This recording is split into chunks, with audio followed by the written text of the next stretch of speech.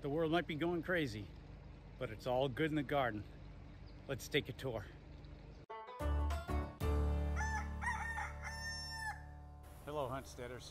So today is Tuesday, January 12th, 2020. Here we are at the garden, me and Smokes. I thought I would do a garden tour. I've been doing so much work the last few weeks in this garden that it's crazy.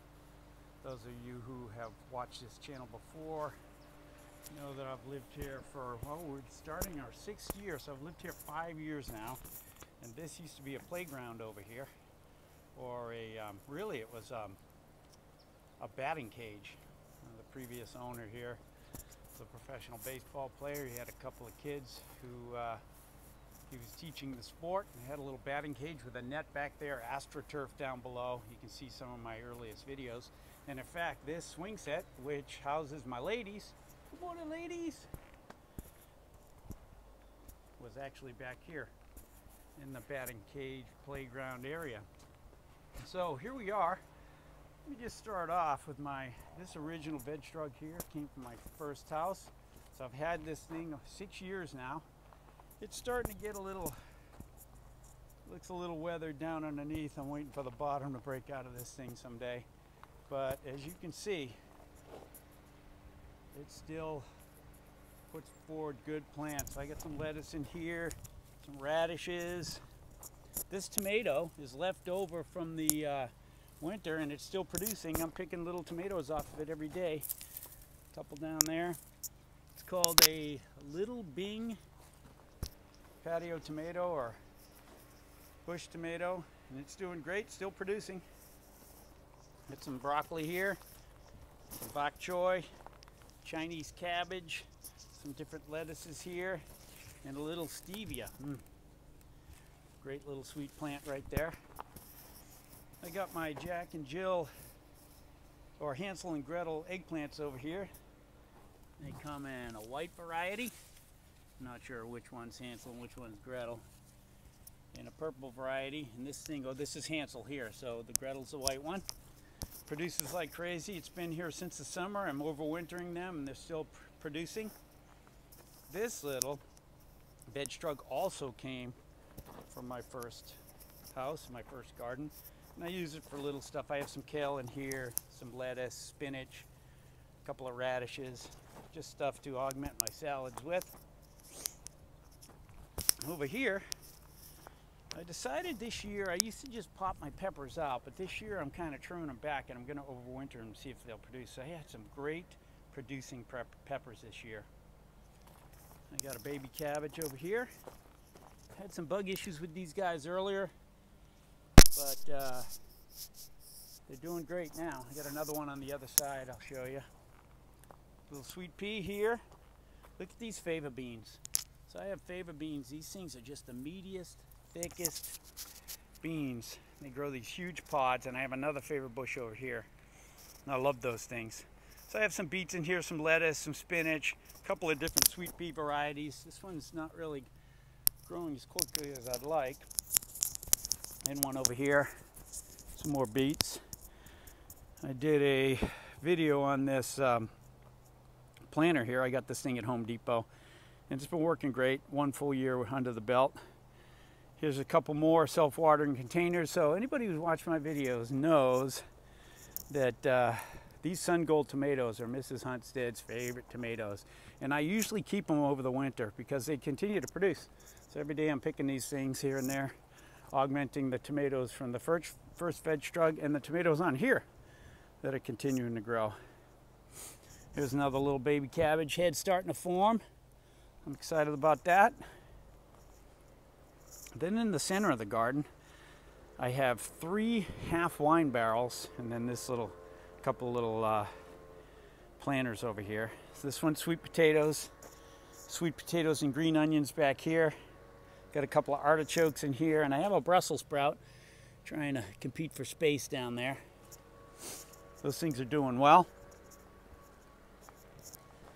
Here's some of my peppers. So this guy's a habanero, and these puppies are hot.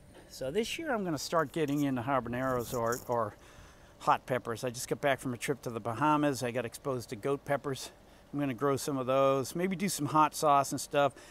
Last year we had this Thai pepper plant which produced like crazy. Every one of these little sticks was a pepper. And I trimmed it back to overwinter it, and I made chili powder out of them. They're fantastic. Much better than the ones you buy in the store. A little sweet pepper down here produces those little yellow orange peppers, so I'm keeping it. I have a little raspberry bush here, and I'm going to do some things with raspberries I'll show you elsewhere in the garden.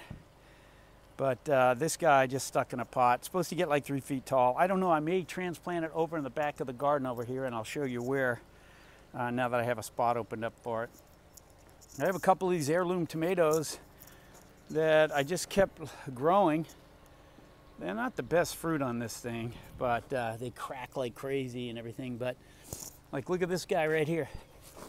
Pretty good size, and you know, these things turn like kind of an orange and green color. Some type of Russian heirloom tomato.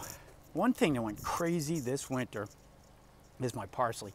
Here's my Italian broadleaf parsley. Look at that. Fantastic. Just growing in a little potato bag. It's unbelievable. And over here, in my second veg drug, look at this curled parsley. It's unbelievable. I mean, we eat out of this thing almost every day. I put it on everything. And it's just, it's the biggest. I've never had this much success with parsley. Usually I grow them in little containers over in my herb garden over there, but I decided to stick some in here, and these things have been great. So what else have I got in here? Well, I got some Brussels sprouts. Look at those guys forming down there. I'm excited about that. Some more Chinese cabbage, some lettuce, kale, tree collards. Look at these broccoli heads. Getting ready to pick some of those pretty quick. Look at them. Broccoli, you just kind of watch. I got 3 heads on there. You got to watch them, broccoli and cauliflower, because if you don't get them, they start really splintering and going to seed quickly. So I just watch them. When they start separating a little bit, I'll cut them. What is this guy over here? I think this is broccoli too, if I remember correctly. I know I got a tag in here for it somewhere. I don't know where it is. And then I have some kohlrabi down here. I'm excited about those guys. Look at that kohlrabi. It's called a Quick Star kohlrabi. It's kind of like a cabbagey, radishy type of a plant. I got some more of them in the garden too, I'll show you. So that's a very full, productive veg drug here. And then behind it, I did a video on this too. This is the planter box that I made. It's just one big square box. I put this tomato plant in here last summer. It is still producing. I mean, you can see these guys are just starting to blush a little bit red. About halfway there. Over in the back there, we've got a few that are getting ready to pick.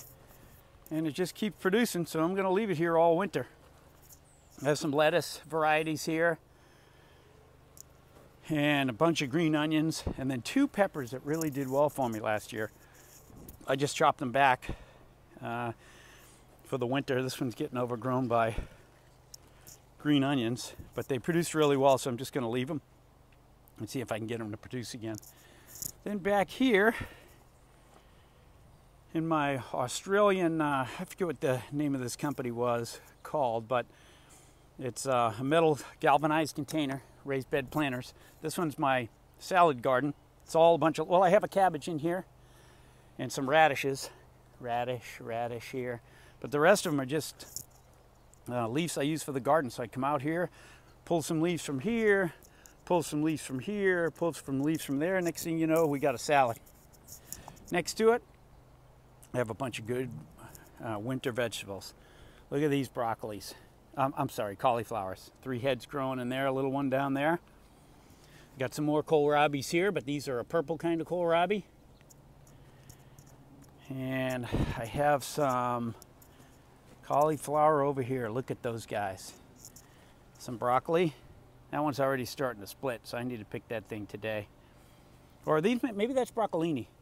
Yeah, it's broccolini. So it's supposed to look like that, but I got to get on it because it'll start to flower pretty quickly. Once the heads start separating like that, it's going to go to flower.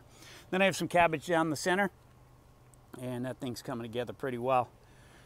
Over here in the pumpkin patch, or the cornfield, depending on what I use it for, I also placed a bunch of winter vegetables. So we have several different types of cauliflower in here. I have asparagus over there, that little green thing. It hasn't done well, but everything else, the broccoli, the cauliflower, the artichoke, and the Brussels sprouts, everything's done really well back here. So here's another thing I was talking about. So last year we put some roses in along the edge of the property, and I have a spot over here, and I might put that raspberry bush that was in the front right here in the ground, because I can just tap into the hose here for water. And I've done that in a couple other places. So over here in the corner, behind the windmill, I have a raspberry boyne, and it's supposed to get 3 to 4 feet high and produce for me. And then this is my golden raspberry that I had in a planter box last year, and it produces these great golden little fruits. So I put it also back here in the garden, right next to my composter.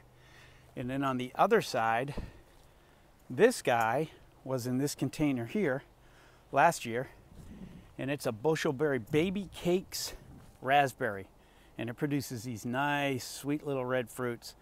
So I'm going to start working on doing more with raspberries this year in the garden. I'm excited about that. Then my blueberries. Got a couple more peppers over here. I think that's my jalapeno. I got a couple of my blueberry bushes here in the corners or on the side here.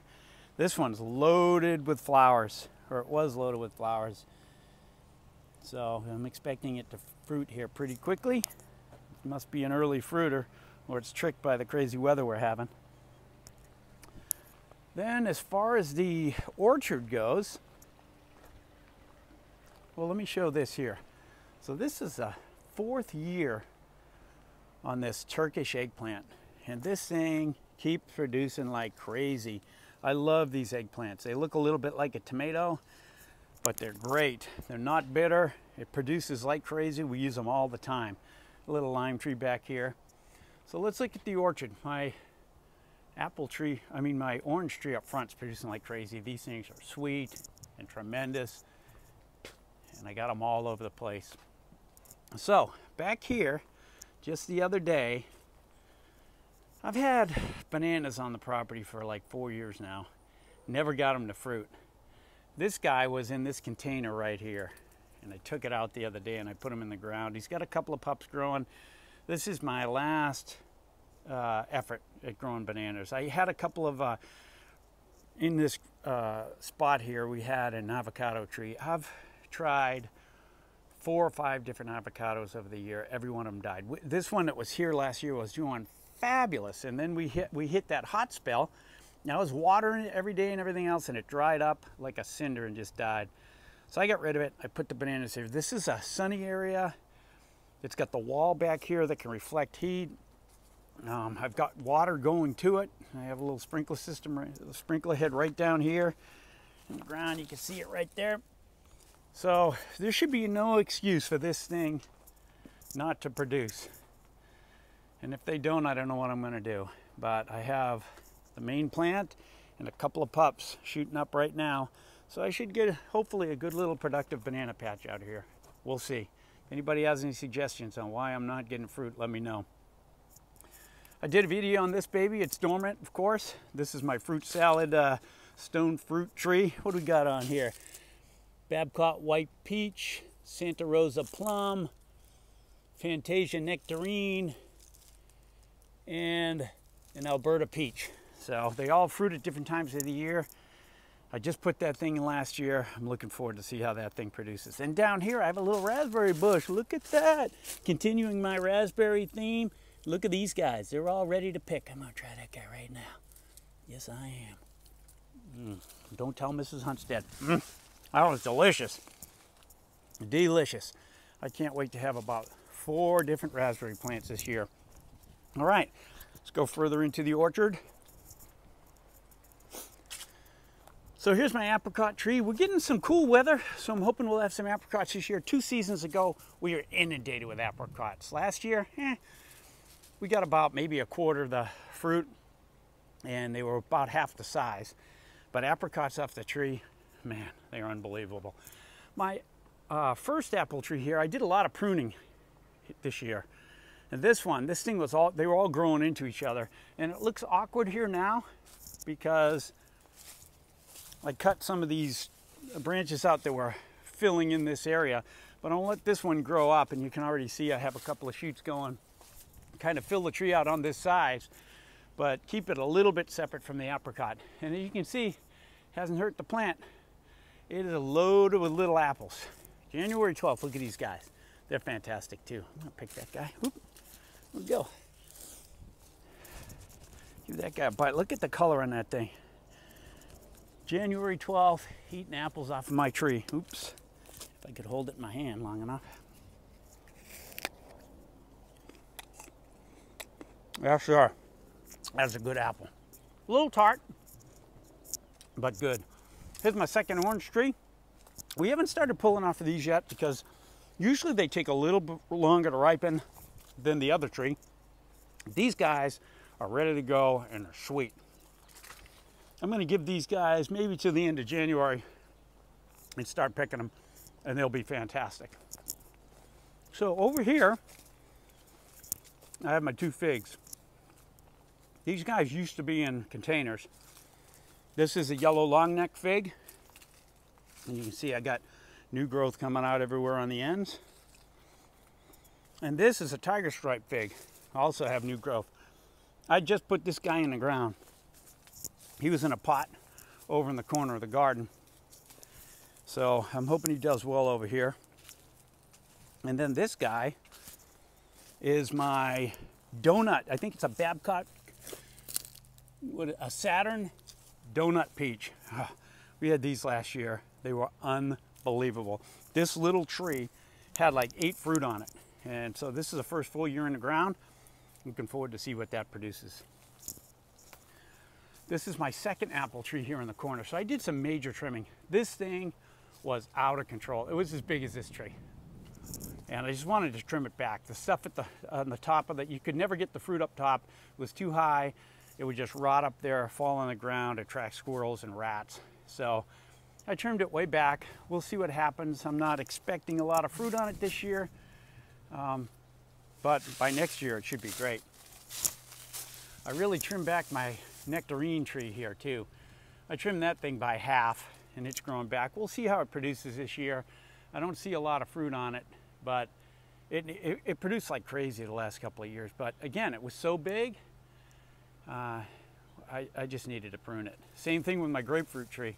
I pruned that thing way back, but as you can see, got plenty of grapefruits on this baby.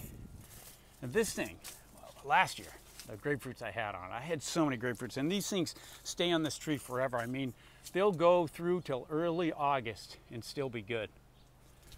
And then we have our lemon tree, and we trimmed that a couple of years ago. I could probably get up top and trim a little bit of that off, but it's still producing. So everything's looking good here in New Orchard. Very happy about the progress and excited about some of these new things we have growing this year out here. All right.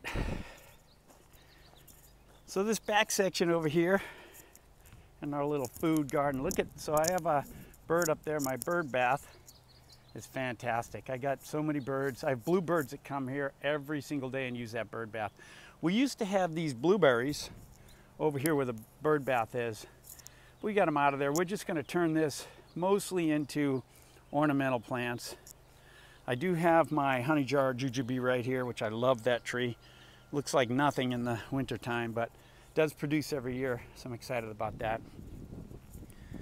Okay, over here at the shed, I got my strawberries. What do we got in here? Look at this guy's producing some good berries already right now. Look at that. A few of them in here. And I got some more strawberries over here. These guys are producing. And I have a lime tree. The limes on this tree, there's still 1, 2, 3, 4, 5, 6, 7 limes on this little thing in this pot. And we picked limes like crazy last year on that thing. Very happy about that tree. Whatever we're doing, it likes it. This is my little bench where I kind of put starters or some of our herbs. I have some chives here. I just made these the other day. some cilantro. This is an ice cream bean seed that I got from Maui Seeds. And here are two more. I don't know what happened to this guy, but it looks like it's dead. These two are still going. I transplanted it from a pot like this into a bigger pot. Maybe it was too soon, so we'll see. This is, I forget what these things are called, Barbados cherry. And I've had that thing in a little pot, and my wife's like, you know, maybe it's root bound. It does get these little teeny fruits on it that are edible. So we've transplanted it to this. This used to have a blueberry bush in it, and already it's getting great growth, and we've gotten some good flowers on it already, even though you don't see many right now. So we'll see how that thing grows. I got this little tomato recently. It's a little black cherry tomato, and it does produce. So usually tomatoes are a summer plant, but I've got a couple of them still producing over there in the garden, and this guy's producing. I have some mint here, some more parsley, but who needs this guy when you got that mass of parsley over there in the garden? Some herbs. We dry this oregano. I'll cut these things off, put them in my dehydrator, and make our own oregano. And this is my Meiwa kumquat. These things are fantastic. It's a little plant, and we've got, what, maybe 20 fruit on it, but they're really good. So we have two more kumquats over here, and the steps, and you can see they're producing like crazy. These guys are really sour. They're the, I forget the main kumquat that you can get out here, but they're pretty sour. And then they produce like crazy. They start sour and get a little sweet. The Meiwas are a little more sweet all the way around. So I prefer these guys, but my wife loves these guys. And this guy producing pretty good. A lot of these guys are starting to turn color. You know, look at all the fruit on there. And here's his sibling. These guys are a little bit ahead as far as production goes, but like this guy right here, I'll try that guy. Look at that.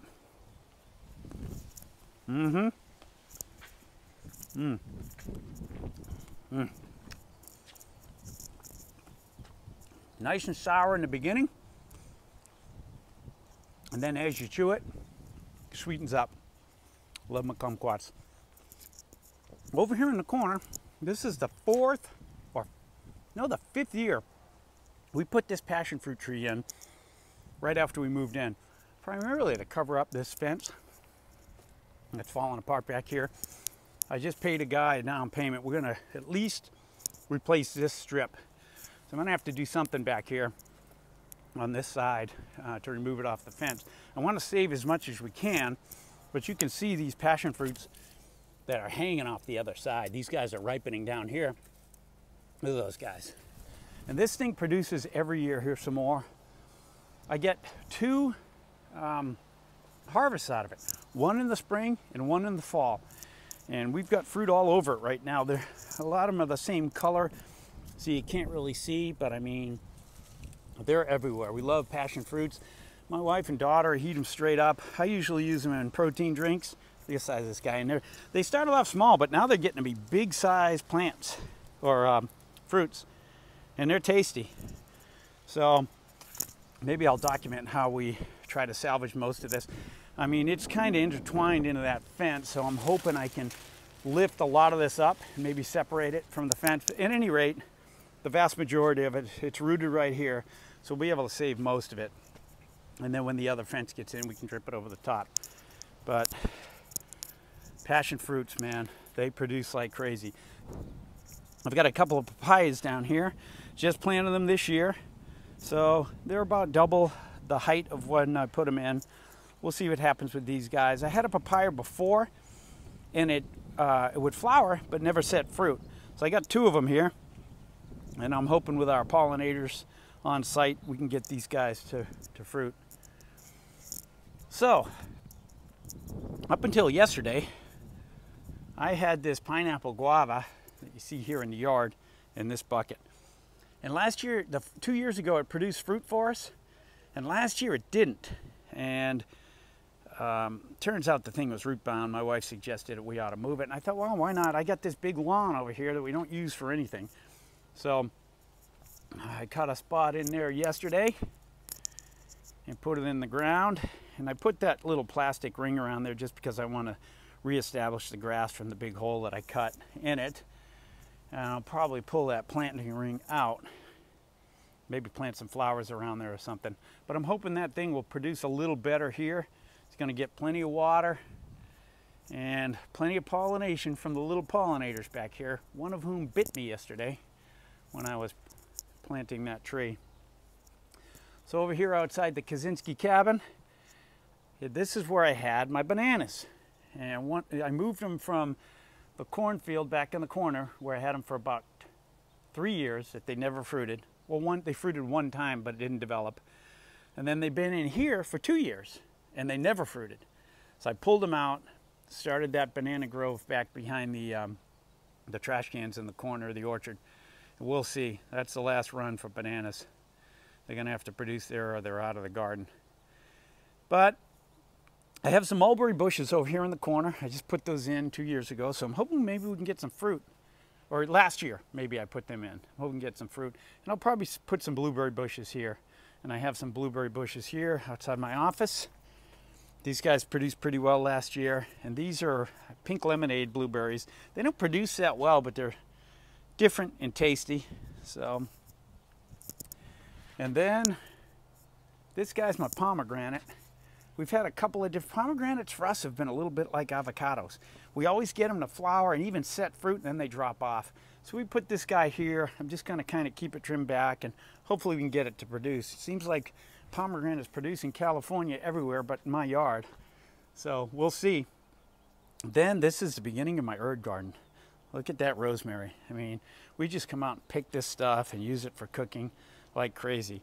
My wife started a lavender garden back here. She's got all different types and they're doing really well. And then this is our lavender or our herb garden right outside the kitchen. So got some strawberries up here, tarragon, cilantro, mint, more rosemary. This rosemary bush has been here forever. I mean, this came from our old house and it's basically the roots in that entire pot are made up of that rosemary bush. But we just come out and I got 3 different types of strawberries here. I got to clean these up, pull some of these old ones out. And of course, it's early for strawberries anyway, but I want to make sure that those guys are producing this year. We have some sage over here, and this whole area here is all herbs. So if we need them, we come out here and we pick them. And it's great having our own herb garden. Some of them we dry. I'm looking forward to drying up some of that chamomile, German chamomile right there for tea. We had a big lemongrass thing over here that Mrs. Hunstead pulled out this year to put some other herbs in, and we dried those, and she makes lemongrass tea for us. It's fantastic. So, and then over here in our little poolside garden, we've got some dragon fruit. Put one in over here, then one in over here behind the garden angel. And who knows if these guys are going to fruit or how, but we got them in here. We have purchased some dragon fruit at the store, and it's great. So we thought, well, why not see if we can grow it? So that's kind of it at the moment. That is the update on the garden at the front of the, or in the back of the house.